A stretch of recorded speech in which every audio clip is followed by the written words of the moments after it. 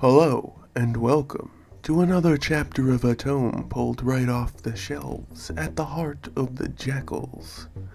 As always, I'm your trustworthy host, Lothran, and there's ever so much more data to relay, so let's get to it, shall we? Go grab a filling meal, settle into a cozy spot, and pay accurate attention to Fleet Part 28, Sorting Refuse. Just leave me alone already. Cam pushed at the hands trying to lift him into the chair he was supposed to fit in. He gets real touchy about stuff. Go take a break for an hour or two. Mera soothed any rustled feathers Cam's anger may have caused. Then she whispered a final message to the pair of men assigned to assist Cam. Stay across the hall. She turned back to Cam. Okay, we've got all the arms set up. What's the next step? Cam was still just barely finished with transferring himself to the chair, looking more than a little exhausted from the effort. At least he'd stopped vomiting earlier today. Vildar had checked his residuals this morning, giving Cam the all-clear to start eating again. Perhaps he wouldn't drop 20 more pounds like all of last week.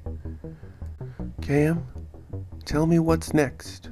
Mera put her hand on his shoulder and commented quietly into his ear.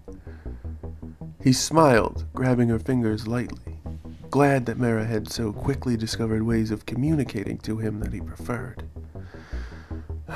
We gotta get them all set up into pairs, and then link each pair and test them to see if the tolerances match. But first we have to set up a sensor so that we know that the tolerances do match.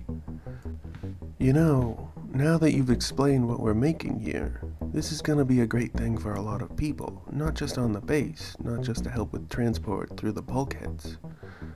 Mera began setting up the work table for her, what Cam asked of her. Cam tried not to make it obvious how much more checking of her curves he was doing than of her work. Well, not too obvious. Mera had already chided him on several occasions yesterday. He buried his head into his notes the moment she caught him ogling a little too much. It's just a transportation method. It's not really a big deal. Mera smiled to herself, knowing Cam was thinking of her better side yet again. Yeah, but, she emphasized with a bit of a waggle to her rear, it's going to help all of the legless or paralyzed on the base. That's at least 30 people here, and more in the future. And then there's all the old miners and milligrams that will want one. You clearly haven't met any of the crippled miners and milligrams. They're all married to their ships. Cam sorted through the papers for the control box, the most delicate bit of the entire device. He made sure Mera would clearly understand each step, but he might have misplaced a few pieces, so he checked. Mera picked up something in Cam's voice. You're still upset that HQ is demanding an alternate control scheme to factor tubes, aren't you? Yeah, Cam replied mournfully, remembering the best friend he'd known for far too short a period. But I understand it. It's the same sort of order as me making sure everyone knows to kill the Zarya on sight. Even though Vildar thinks we won't see another, we just can't risk it. Cam hung his head, letting a few tears fall silently into his lap. Mera pulled up his chin on the tip of one of her delicate fingers. You're helping a lot of people in a very dark time for you. You're a better man than you think, Cam Novier. Mera withdrew her hand. Now, which step is first? She knew that focusing on Cam's troubles wasn't really going to help him in any way, so she went back to the task at hand. Oh, first we have to set up, Cam flipped through his notes. Yes, okay, we have to make a floating torsion sensor We need to do it a lot smaller than anyone's ever done it before. You'll need your fic for this, definitely. Got it. Mera waved the device at Cam. Okay, draw a thread on it. Cam instructed, watching the glowing white strands of energy curl out of the end of the device, ready to wrench, slice, weld, grip, or pierce under whatever desire Mera put to the tool. Switch into pull mode. Okay, now you'll have to begin by pulling this stabilized thread wire through that receptor bank right there. Mera performed each of the actions Cam asked of her with relative ease. Okay, that's good, but now you've got to go back. Switch into flex mode. Excellent. Now untangle the strands till each one is separate. Cam watched, trying not to agitate Mera with too many instructions like the first few days they worked together. She was used to working alone, or in relative silence, no matter how many people were around her, and most of those working in the pit, while they were left to their own devices for large portions of the day. It was a little difficult for Cam to keep every little trick and hint to himself, but he'd much rather endure the aggravation of silence than having Mera storm off yet again, leaving his work oh so unfinished.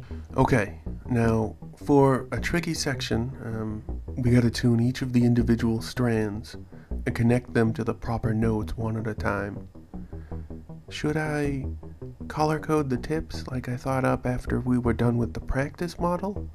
Mera asked of Cam before she bent to her toil. Oh, yes, please do. That'll make the secondary connection on the other side so much easier this time. Plus, we have a lot more strands to connect in the larger model, so do that. Mera nodded while Cam talked, carefully grabbing a single strand of stabilized thread to tune it so that it wouldn't interact with the other fibers of its rope, or the machinery that it wasn't supposed to activate. And so it is. Our time together has once more come to a close. I hope each and every one of you enjoyed the tale as much as I have the telling of it. As always, I've been your studied host, Lothran, and this was Fleet Part 28, Sorting Refuse. Another tale right from the heart of the Jakuls. And now, we must once again part ways. Korvoth, guide them back along the proper path, back to the safety they know all too well. Yes, sir, Lothran. It's good to see Cam back at work to keep his mind off his loss. Makes me feel a little bit better about his situation. Back to work, though.